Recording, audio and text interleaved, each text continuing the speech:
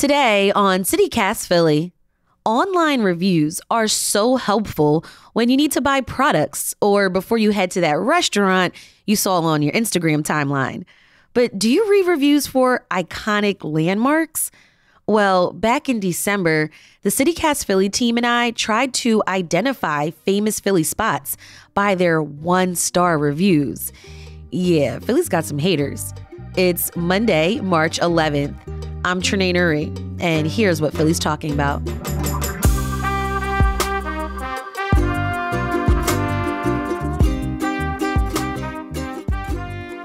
Joining me is CityCast executive producer Laura Benshoff and producer Abby Fritz. Hey, y'all. Hey, Trenae. Morning, Trenae. I'm ready for this game. Laura is going to read some 1-star reviews from Philly landmarks and some of the most famous spots to visit. And Abby and I are going to guess which place it is. That's right. That's right. Get ready. I hope these are not too hard, but like a little bit hard, but we'll find out. So yeah, just to explain my process a little bit, I went on to Google. I went to some pretty famous places in the city and I looked at the lowest reviews and I tried to stay away from ones that felt kind of like mean or biased against Philly. You know, the city has some haters and I'm just not going to wade into that. And try to find ones that were kind of funny. Okay. So for each place I picked about 3. I'll leave out the name of the site if it's in the review at all. The first one of y'all, Trenae and Abby, to call out the answer will get it correct and I'll keep score. And at the end we'll see who could better identify these landmarks by their haters. Wow, it's getting serious.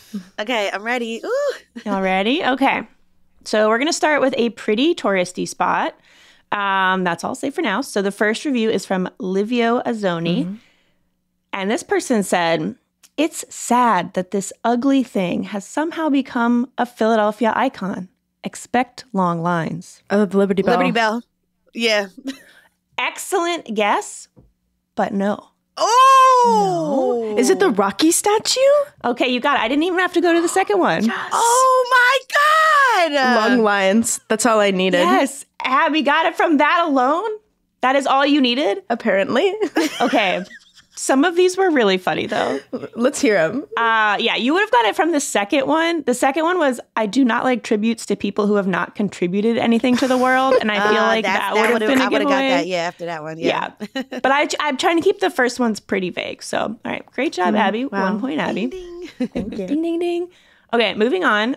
Keeping, in the, I would say, pretty touristy vein. This is another place you can see in the city.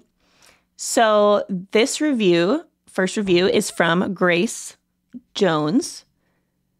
Grace said, "Like the architecture, hate the people who work there." Oh, like the architecture. Is it City Hall? Maybe art museum? Abby again. Yes! Oh my gosh. Oh my gosh.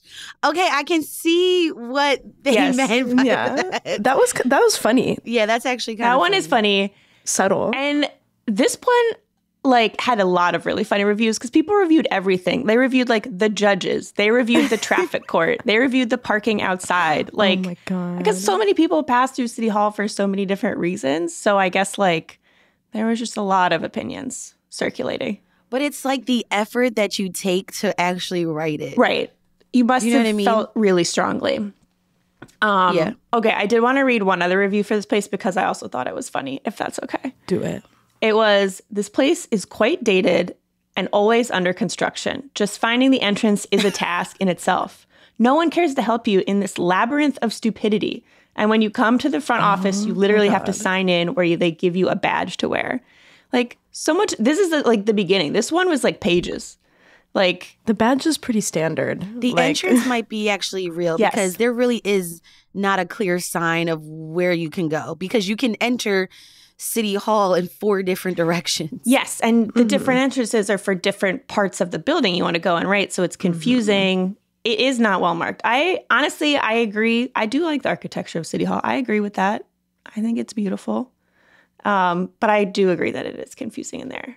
Do y'all write reviews? I never have. Do you? No, not once. I've never written a review.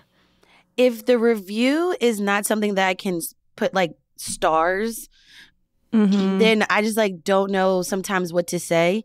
I might have left one review maybe on Amazon, but I really rely on the community to provide it for me. Right.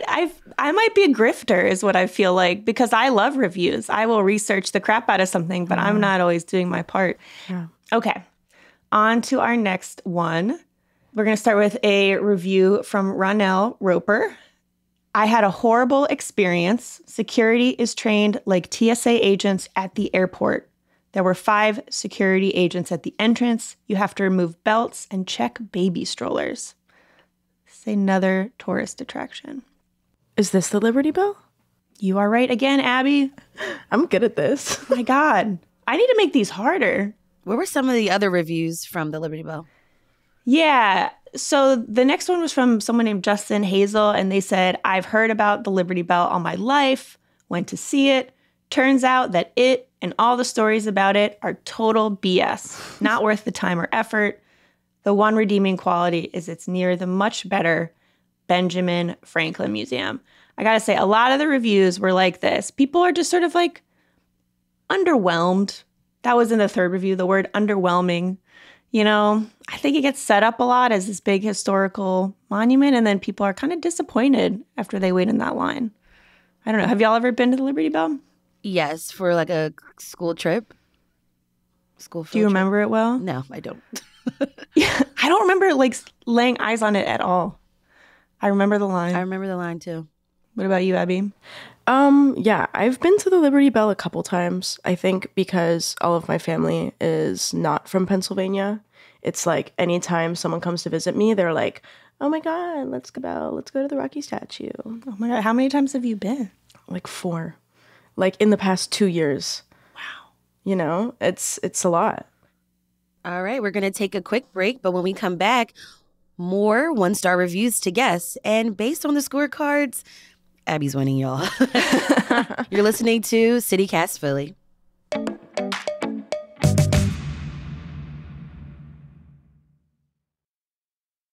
Okay, Abby and Trenae, we're going to head into our next 1-star review, another kind of touristy zone. The score is currently Abby 3, Trenae 0. Let's see if we can even it out in this back half of the show. This is a review from Rudy Weber. People love this place, but I found it very crowded and stressful. It made it hard to enjoy the experience for me. I also did not like how you have fish places mixed in with candy shops. Oh, Reading Terminal. Yeah, that I agree with. It smells really fishy in some parts of Reading Terminal, and you're like, I just want to eat my sandwich. Yeah, I guess so. Yeah. I've literally never thought about it like that. Yeah, me either. Yeah.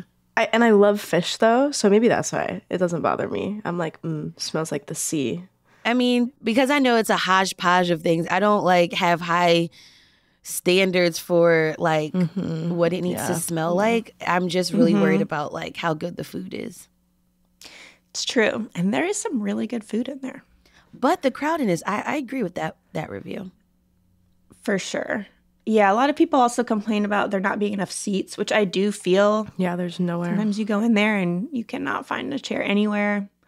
But yeah, the things people will nitpick, I'm like, okay. You know what I wish they could do? I wish they could block off that street. What is it, Filbert?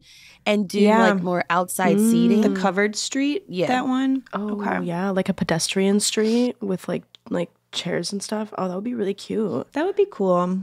I will say, all of these places, overall, their average score is quite high. So these are just I was looking for the people who had problems. Okay, so for the next review, we are going to head outside. There's going to be our outside theme for the back half of the show.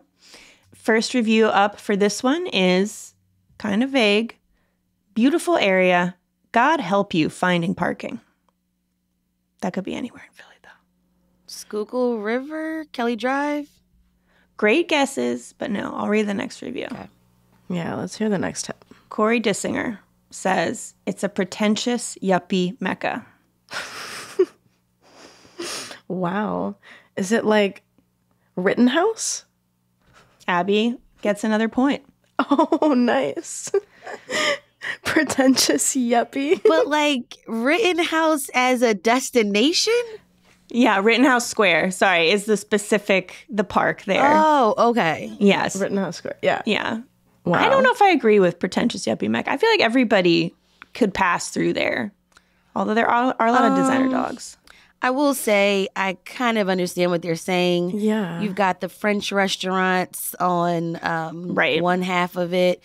You've got these really beautiful like apartment condos. Yeah, I see that. It's definitely a bougie area. I think that's why I guessed it. But I do love the frog and goat statues. Those are Rittenhouse's redeeming qualities, in my opinion. I know about the goat. I like the art shows that pass through. Yeah. Oh, yeah. Yeah, I love going by there on the weekends. There's a farmer's market or there's like art sales. I don't know. And it's really pretty at night too. All right, we're sticking with the outside theme. Next review. We got a couple left. Dan SW wrote, horrible pavement entering Philly. Entering. Huh. Another review. Another bridge the pirates have taken over. Extortion amount, $5. Ben Franklin Bridge, like Old City-ish area. Correct. Because I was thinking the cobblestones. Wow. Yes. It is the Ben Franklin Bridge. Trenae, that is your point. I was trying to find reviews of people who walked it because it's like, it's beautiful. You've walked it? Yeah. I used to walk it when I worked at WHYY. The wind, I would be so afraid of the wind blowing me over and I'm landing in Delaware River. Deep fears. It's true. Sometimes it is windy, but I don't know. On like a really pretty day, it's like a really nice view into the city. I will say the last review I totally agree with for the Ben Franklin Bridge. There is a way, if you get in the wrong lane, you get stuck and you accidentally go to New Jersey. Yeah. Nightmare. That's funny. It's like, and I feel like every time I'm in the car with someone visiting Philly, they like almost do it. And I'm like, no, you don't want to go there because then you have to go to New Jersey and you have to pay $5 to get back into the city. Like the layout is very confusing when you're driving. Yeah, it is. In Old City. Anyway, here's the last one, also outside. Stephen Shugart wrote, the mountain bikes have ruined hiking. They are rude and wicked toward hikers. The bikes have ruined the trails by exposing rocks and erosion everywhere. The whiz. Yeah. All right, that is a tie. Who said that first? It was a tie. I feel like we both tie. said it at the same time. You did say it at the same time. For this one, I will say there were a lot of reviews, some of them pretty recent, about people's cars getting broken into. Like if you park by the side of the road to go into the woods again, I was like, ooh, maybe that is a good point. Like don't leave any valuables in your car. I don't know. It could happen anywhere, but parking is tough. And also they have like these weird hours where it's like they'll close off the parking. Oh, like in the lots and stuff? Yeah, and it's not that much parking. If you can even get a spot there to begin with. Yeah. I feel like I always end up parking on their street over there. Like parking outside. I end up like hiking in from like some random like house areas. Like I'll park like in a neighborhood and then I'll just like find the trail, you know, because that's easier for me parking wise. All right. Well, the final score with that tied point was Trenae 3, Abby with 5. Hey. Abby's our winner. Yay. Just faster on the draw, I think. I was willing to commit. But I don't know. I thought that was fun. Y'all did a really good job. None of these were too stumpy. So maybe I got to go harder next time. Deeper cuts. All right. That was CityCast Philly executive producer Laura Benshoff and producer Abby Fritz. This was a fun game, y'all. Thanks so much, Trenae, and thanks for finding all these, Laura. Yeah, thanks for letting me quiz you. I'll try to make them harder next time.